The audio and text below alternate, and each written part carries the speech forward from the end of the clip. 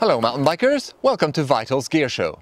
In today's episode, we'll be bringing you the usual gear news and reviews, and we've got a ton of stuff on the menu. We'll take a good look at some fresh new pedals, shoes, riding helmets and glasses, and we've even got Trek unveiling a new downhill bike. Want to guess what that might look like? Let us know in the comments below. But to kick things off, how about a coil shock from France that features a unique mid-compression valve? Fast Suspension is a small French company that was founded in 2007, initially specializing in mountain bike suspension service and various upgrade kits for other brands, but since 2015 also a manufacturer of rear shocks. The Fenix shock was born from the idea of combining the sensitivity and performance of a downhill coil shock with a climbing platform for enduro applications. The Fenix also features 3 separate compression circuits, the classic low-speed circuit, plus a unique mid-speed circuit that gives the rider external control over how the shock reacts to slightly larger hits and weight transfers, which Fast says translates to less compromises when choosing between comfort and big hit support than with a traditional shock. The system is used by Kayaba in their motocross products, but to the best of our knowledge, Fast is the first company to deploy it for a mountain bike application. The high-speed compression circuit is valved from the factory to match the characteristics of the rider and the bike. On the rebound side, low-speed rebound damping is externally adjustable, while high-speed rebound damping is once again set from the factory. The Fenix is built around a monotube architecture with a compressible membrane that takes up displaced oil volume and Fast's VDO piston that is said to further improve control. On the trail, we were immediately impressed with the sensitivity and support provided by the Fenix.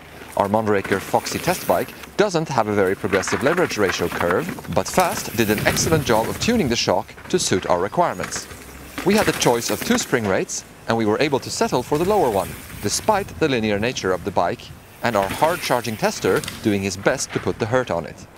Playing with the different adjusters has a notable impact on handling, and we found the mid-speed circuit to have a significant effect on how the shock moves through its travel, without negatively affecting the off-the-top suppleness.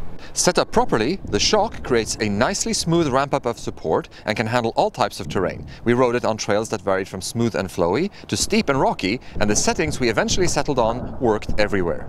We will continue testing and will bring you a more in-depth review on our site at some point down the line, but for now, we wouldn't hesitate to recommend the Fast Fenix to anybody looking for a high-performance enduro shock tuned to their specific bike and riding style.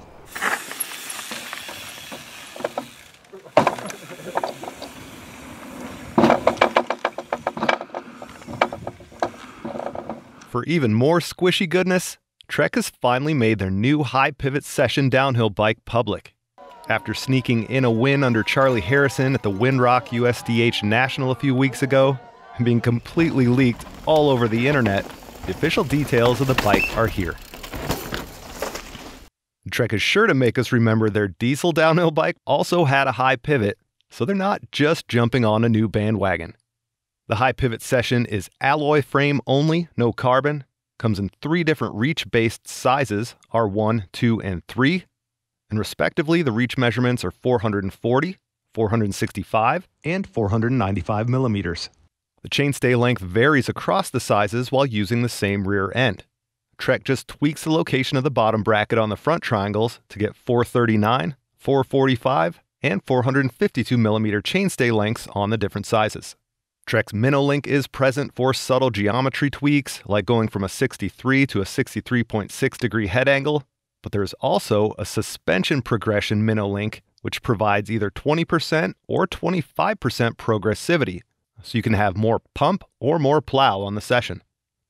Cable routing is also up to the owner and can be internal or external.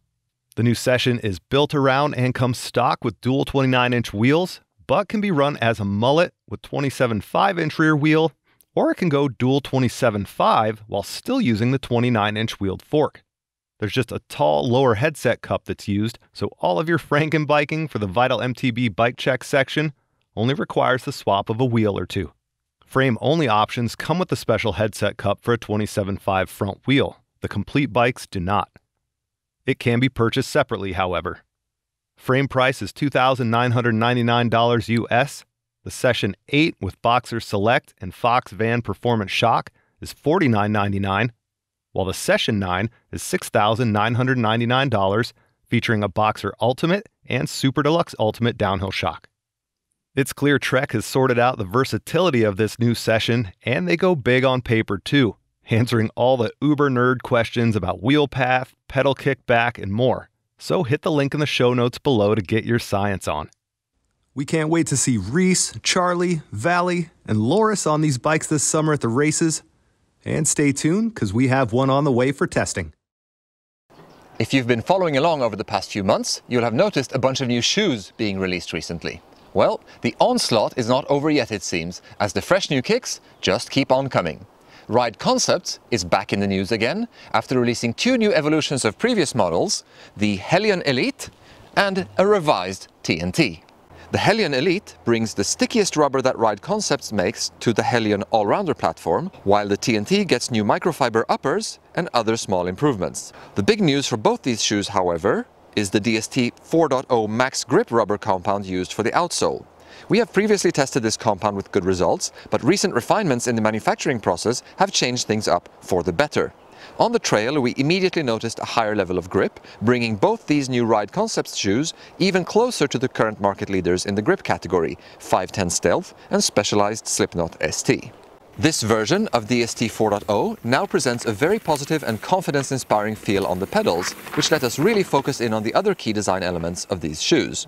The midsoles are just the right blend of stiff and comfortable, helped along in the comfort department by the D3O inserts in the insoles.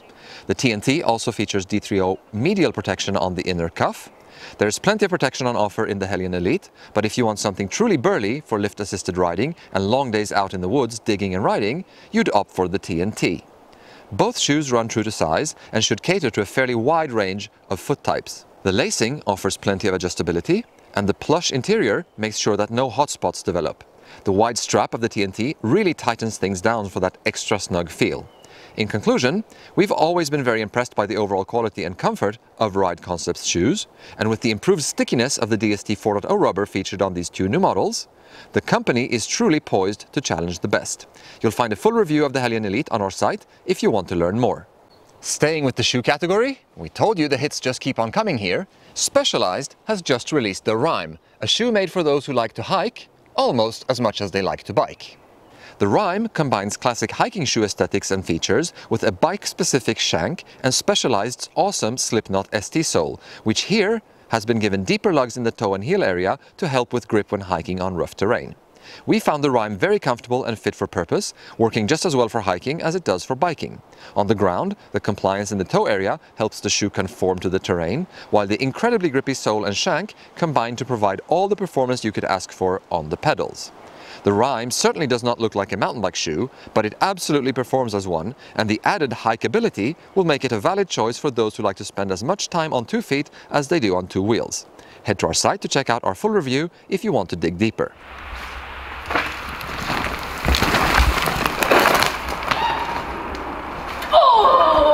Raceface has become the lightest in class with their new Next SL carbon handlebar made for XC and light trail use. They use a high-tech carbon layup to control flex that reduces rider fatigue on those stiffer XC bikes by giving compliance vertically without losing steering precision through an unwanted horizontal flex. The Next SL bar is just 167 grams, and it uses a 35mm bar clamp, 740mm wide, and a 10mm rise. Hit up raceface.com for more. What happens when Troy Lee takes the best of the A1 and the A2 and mixes it all up together? You get the new A3. When we first tried on the A1 in 2013, we were blown away by the comfort levels offered by this now iconic helmet. The A2 introduced improved airflow and a different fit in 2017, while taking a small step away from the all-out comfort focus of the A1. The A3 brings it all together with a fit that is closer to the original A1, yet still manages to offer tons of ventilation. In terms of safety, TLD continues to push the envelope with a dual-density EPS shell and a MIP system that is integrated with the adjustable harness. To keep sweat out of your eyes on hotter days, there's a sweat glide band that sits around the forehead. It doesn't completely eliminate the problem, but it certainly buys you some time before the floodgates open up on your face. A new 3-way MagnaJust feature makes it easy to position the visor in the right spot for you, and it can be pushed up completely to make room for goggle storage during climbs. $220 is among the more expensive half-shell helmets out there, but you do get a lot of features for your money, not to mention a generous helping of spares and accessories in the box. But more than anything, you get an incredibly comfortable and safe helmet. Head to our site for the in-depth review. Keeping it with helmets, Scott has just released the all-new Stego Plus. Designed for aggressive enduro riding, this half-shell helmet offers extended coverage and a new form of impact management technology that we have not come across before. Towards the front of the head, which Scott says is a particularly vulnerable area, the Stego Plus features a pair of polyurethane inserts that traverse the entire shell and which are meant to provide progressive impact absorption. Scott has also implemented one of the latest versions of MIPS, which integrates the adjustable harness. The harness can be moved up and down to accommodate your head shape, and the Stego Plus comes in 3 sizes covering head measurements from 51 to 61 centimeters. The visor was designed to be moved out of the way for goggle storage, and there is a large rubberized insert at the back of the helmet to provide extra grip for the goggle strap. 16 large vents provide for generous airflow. The internal comfort liner is fairly extensive, but it is easy to cut a few parts off of it if you want to further improve cooling. The Stego Plus is delivered with an extra visor that features a dedicated GoPro standard mount, which is a nice touch. The execution leaves something to be desired, however, as the design of the mount does not allow the hinge enough range of motion in the standard form. 2 solutions to this problem: either run a small GoPro extender arm, or cut off a tiny plastic bridge that sits at the bottom of the hinge in the visor, and then mount the GoPro under the visor. On the trail, the Stego Plus has proven itself very comfortable and very stable in action. The size L tested here is designed for heads from 59 to 61 centimeters, but I had no problem sinking it down to fit my 58.5 centimeter head, with plenty of clicks still left in the dial. Airflow is good, and the helmet is very quiet on the head thanks to the latest version of MIPS, which has all but eliminated some of the creaking noises that could plague the earlier generation. The adjustability of the chin straps is also very good, and although we are generally fans of fidlock buckles, the simpler click version spec'd here by Scott does the job just fine. At $190, the Stego Plus has a lot going for it, and it is certainly one to consider if innovative new safety features and comfort are high on your list of priorities. With sunny days upon us again, maybe it's time you think about refreshing your riding glasses. We've been testing a few of the latest models for you. Here's what you need to know. KOO is an Italian outfit, sister company of Kask, whose Defender helmet we have presented in previous gear shows. Recently introduced, the Demos is a performance-oriented model with a large field of vision. The lenses are made by Carl Zeiss and come in 7 different tints to allow you to choose one that fits your requirements. We tested both the rose and the green tints with good results on the trail. The optical clarity is great, and the frame sits very securely on the head. The width of the nose piece is adjustable to allow you to fine-tune the fit, and we did not experience much fogging despite the wraparound design. Strategically placed ventilation slots no doubt help with extra airflow here. Adidas sent over the SP0005, one of the new models in their performance eyewear collection. These super light shield-style glasses feature what Adidas calls their color-up lenses, made to enhance contrast and color. There's a 3-position adjustable nose piece and a set of 9 ventilation holes on top of the frame to promote better airflow in action. On the trail, these glasses know how to make themselves forgotten thanks to a stable fit and the very low weight. The optics are good, especially in bright light where the extra contrast and color proved helpful in making out trail features. Deep in the woods, the particular lens we tested here is less appropriate, and we also found it more prone to fogging up than the KOO Demos we covered in the previous section.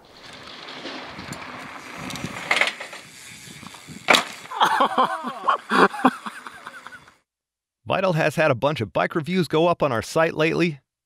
Check out our thoughts on the freaky Marin Elroy Steel Hardtail, the long-legged Kona Process X, and that new $13,000 Specialized Levo e-bike. We tested the new GX Access Shifting too. You can even win the complete drivetrain valued at over $1,000. We have a fundraiser going on right now that helps the Southwest Idaho Mountain Bike Association, and there's no cost to enter. Come on, GX! Come on, GX! If you make a donation, however, your chances to win are improved. Links are in the notes. Robots. Come on, you gotta do something, pal. Did you maybe think we were done with shoes? No, not so fast. We've still got the all-new Gravita range from Physique to talk to you about. The Tensor and the Versor were both designed for downhill and gravity riding, and they both exist in clipless and flat pedal versions. The Tensor offers the most protection of the two models with a raised cuff that shields the inside of the ankle and heavy-duty TPU reinforcements all around the shoe. The uppers are made from ripstop fabric, which is thinner than synthetic leather, for example, but still very resistant. There's a Velcro strap to allow you to really sink the shoe down around the foot. The Versor features slightly less protection and makes do without the Velcro strap and the raised ankle cuffs. The clipless models both feature a shank to promote better stability and power transfer. Of the two clipless models, we've mainly been testing the simpler Verser so far, with excellent results. The shoe runs true to size, and the general level of both comfort and control are very high.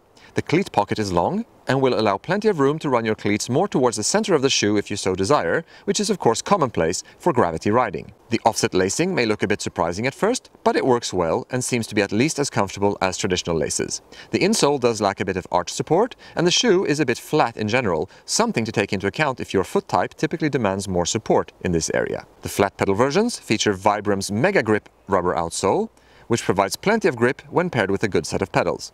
The flat pedal versions lack a shank, which allows the sole to conform a bit more to the pedal. Great for grip, but it can be a bit tiring for the feet during longer days out.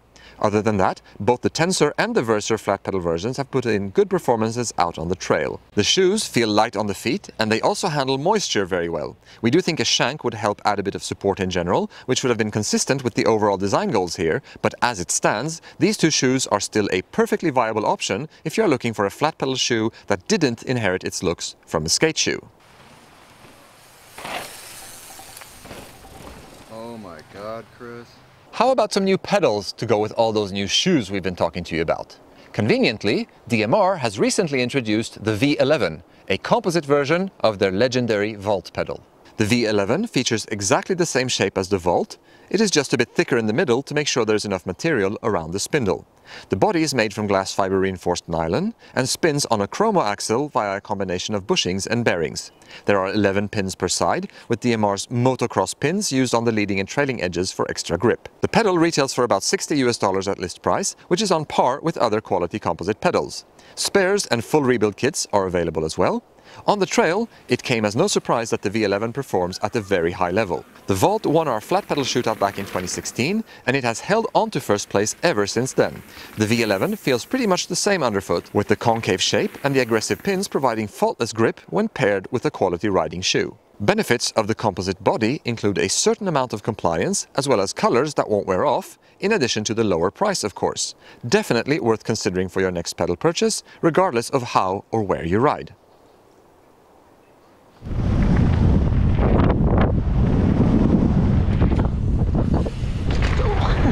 Alright then, that's the end of the show. We hope you enjoyed it. Thanks for taking the time to tune in. As always, don't forget to like, comment and subscribe. And until next time, happy trails.